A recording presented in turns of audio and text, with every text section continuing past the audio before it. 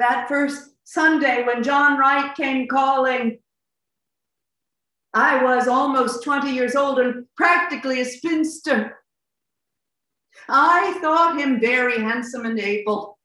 He had come only a short time before from Illinois and already had a homestead with a house on it. He said straight away that he had come to church to find a good Christian woman to marry. And he saw me in the choir, wearing my Easter dress, the white one with the blue ribbons. He said he loved my singing.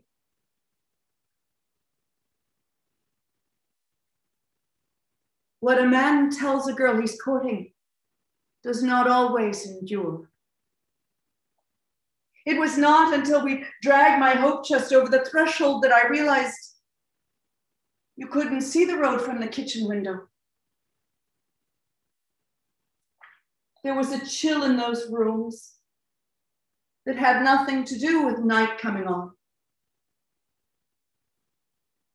In his haste, John Wright tore my new silk petticoat, one I had made myself and was very proud of. The doctor said that I might need months of bed rest to bring a baby to term. What farm wife can spend that long off her feet?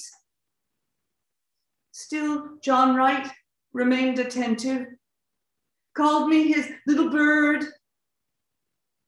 said we'd try again, and we did. For a time, he chopped the kindling, he hauled the water. But we lost the babies anyway.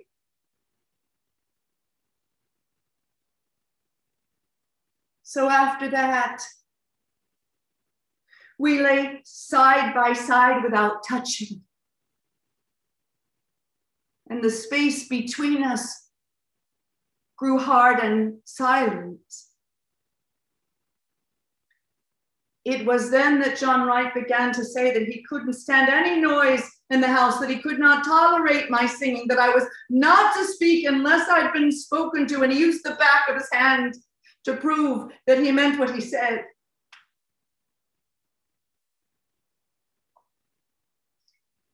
When we married, my husband said that we would be church-going people.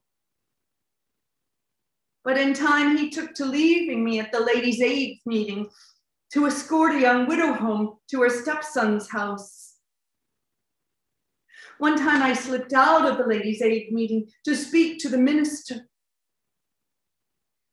I told him about the silence in our house, enforced by John's right hand, the lack of relations between us, and my husband's attentions to the widow. And he told me to keep my sorrows to myself and to speak no more against my husband.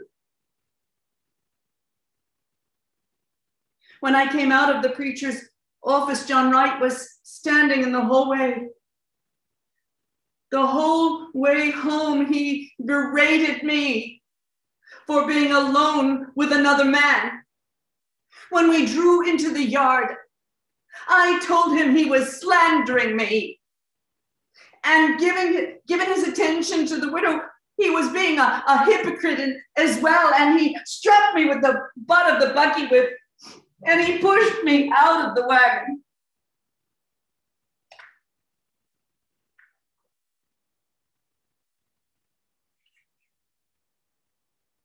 And that was the last time I asked my husband to take me to church.